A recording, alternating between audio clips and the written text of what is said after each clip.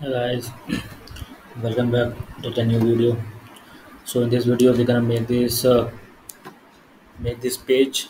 So here you can see that I have fetched the data by using an API. So in this video, we're gonna use the API which is called CoinGecko API for fetching the data from this API. So here you can see that I have made a page of all the exchanges in the stock market trading. Okay, so here you can see that I have fetched the data from this API, CoinGecko, and for fetching the API data, I have used Exchanges API here. And here you can see that if you go to this API and execute it, you can see that here is the requested URL, and when you go through this URL, you will get the data. So here you can see that the first one is the Binance data, and here the first one is the Binance data. And if you want to see second and third, the second one is the gate GDAX, okay, GDAX and gate, and third one is the gate. So by using this API, I have fetched the data, and this is made using Elementor and JetEngine plugin. So if you want to learn how to make this by using JetEngine REST API and with the help of Elementor, how you can fetch the API data and show that data in your front end of your website. So let's start the video. And so one more thing, here you can see that if you go to view more, you will redirect to its main page. Okay, so this whole data is coming from this API. So let's see how we can do this and fetch the data. Okay, so for demonstrating this, I have made a new WordPress dashboard on Insta WP. Okay, so here I have installed only two plugins, Elementor and JetEngine. So let's go to JetEngine. When you go to JetEngine, here you can see that there is REST API listings. Just enable that and save it. So when you save this, you can see that here is one more option, REST API endpoints. Go to REST API endpoints and then click on new endpoints. So here I am going to enter a name. So let's enter the name exchanges. Here you have to type the API endpoint URL. So for the API endpoint URL, we have to go to the API, and here you can see that I have the exchanges API. So this is the requested URL. We have to just enter this URL here. So here you can see that I have entered the URL, and then after here we have to set the authorization for this. So for the authorization, we're gonna use the custom header. So here you can see that if you fetch it here, here are the response headers. So use only one for the authorization purpose. So I am using this catch control, and this is its value. Okay, let's put the value here and then click on send request. So it will send the request, and here you can see that the status comes is okay, true, and it's now correct. Okay, so let's save the data. Our API is running successfully. So for seeing the result, we have to go to the query builder. Go to the query builder, and here you have to enter the query. So for entering the query, let's name the query changes here too, and then go to REST API query. Then here select endpoint exchanges, and here you can uh, uh, so here you can see that all the results are coming. If you click on this, so here you can see that all the results are coming. The ID here, the total results are 100, and this is the ID Binance, and all the data we are getting. Okay, so just close this preview and add query. So this query is now saved. Okay, so now we have to go to the listings. So for this we have to make a listing. Okay, just go here and REST API endpoint, select exchanges, just enter the name and create listing. So this is the page where you're gonna design your listing. So this first one is the first listing. So we are going to design this according to you. Okay, so here I'm going to use a different design for this. Just cancel it. If you want to use Elementor Pro, you can use it. Means the latest version of the Elementor, which comes with container flex blocks.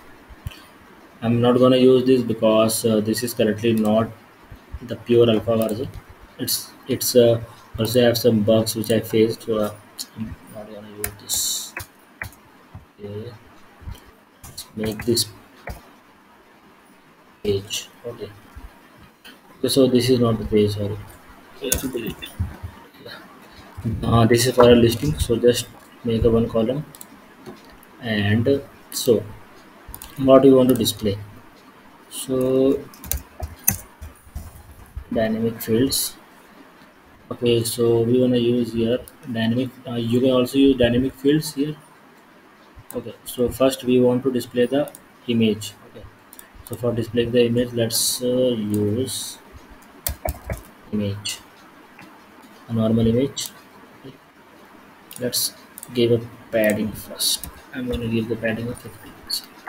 So here you can see that there are dynamic tags. Just go to dynamic and choose REST API. So when you choose REST API, you want to see here the fields. So here you got the image. Okay, so like this you got the image. So now what we want to display, we don't wanna make this exactly same. Now I'm gonna display the name. Okay, so for displaying the name, choose the text here, and then go to dynamic tags, then go to REST API, and go to name. So here you can see that we got the name here.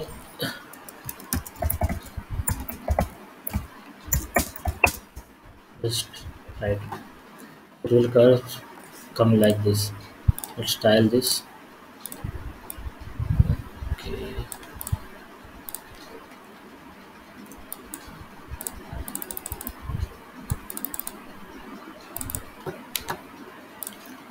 let's enter it. Let's give some margin up to the top. Okay, they look nice. But here I have used the circle image. If you wanna do this circle, let's increase its size little bit. Okay, let's make it 20. So if you want to make this image circle, you just give here border radius, so it will become a circle. Right? Here I'm not gonna use a circle because I want to make this a little different from this. So I'll keep it like this. This is name. Now we gonna display the country. Just duplicate it and go to REST API field name and here choose the country. Okay, so let's use a little bit like this image, and here I use this. Let's make it 20. Okay, I'm just displaying. Go to REST API advanced and here country. So you will get the country here. Now if you want to display the description also, just go to there. Okay, make it center and go to dynamic tags and go to REST API field, go to this and choose the description of this.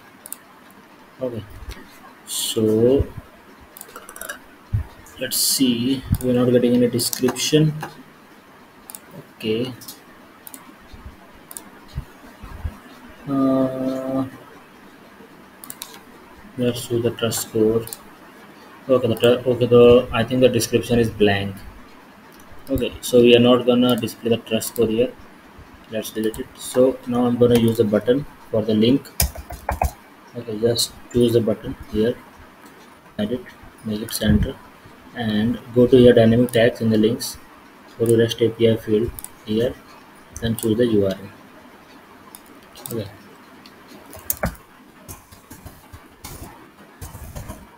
write it here, read more. Let's give it a color. I'm gonna use blue color here. Okay. So this is done. Let's remove this padding and add the padding in this container 50. Okay. Let's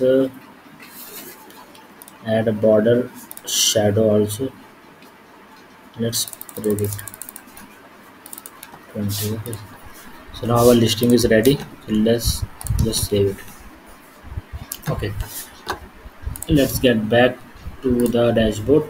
So now we make our listing, and we have to show this listing on a page. Okay, so for displaying this on a page, we have to make a page for this. So let's go to all pages. Here add a new page. Let's name it exchanges. Okay, here go to default element and choose this. Okay, let's save it. Then go to this. Okay, sorry. Okay, let's add it with Elementor. So now we're gonna make this exchanges page using Elementor. Okay, so let's add a container. I'm gonna give a padding of 50 pixel up and down.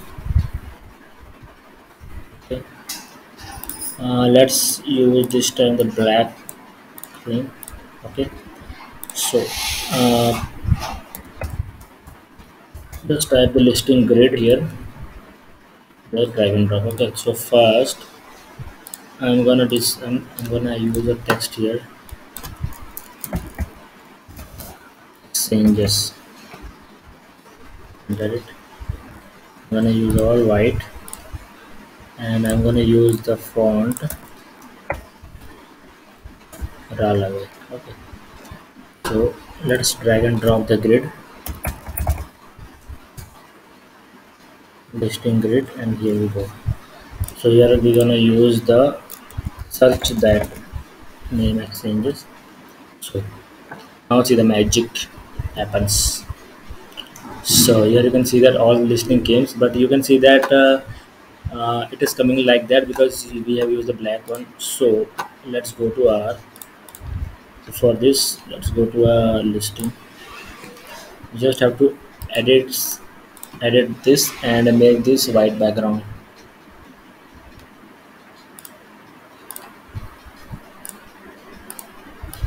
Just make this white and update it.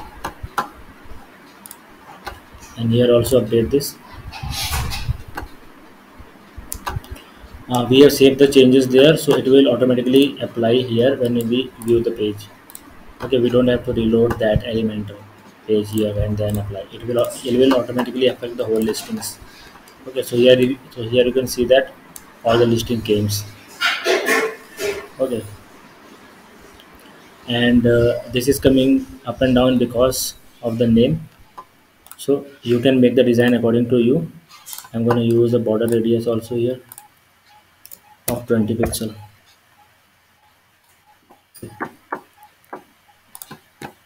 Let's refresh it.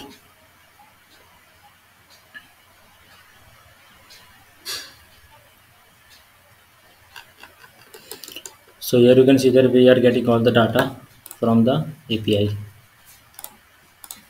Okay, if you go to there, you let's add this button. Open the new tab option. Okay, let's refresh the page. So after refreshing the page, you can see that all the stylings are applied and also the border radius is applied here. So let's click to read more, and it is opening in the new tab also. So this is the way you can fetch the data from the API and display it on your front end. Okay. So I hope you like our video. If you like our video, please support our channel. We make such awesome cool videos of Elementor REST API and on Elementor, and our React series also coming is on the way. So if you like our video, please subscribe to the channel and support us, and please share our video with friends. I'm gonna see you next time.